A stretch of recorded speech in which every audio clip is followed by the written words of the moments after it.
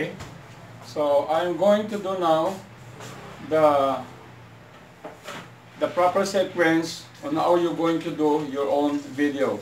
So this is the standing position, the bow, 1, 2, then bow, 1, 2. So this is now the standing position.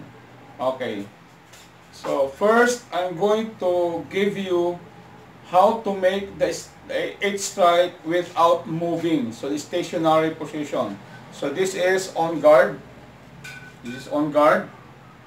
So the 8 strike, the first strike is on the left temple.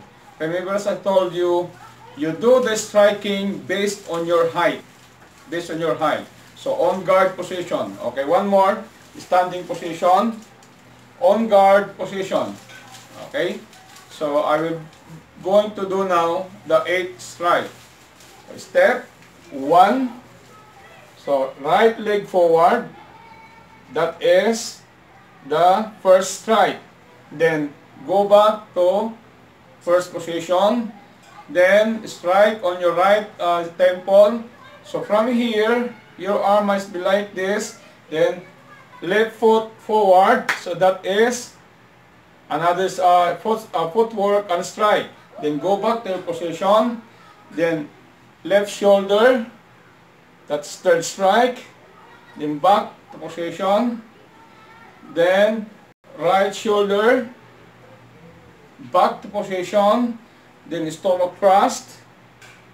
Then back to position.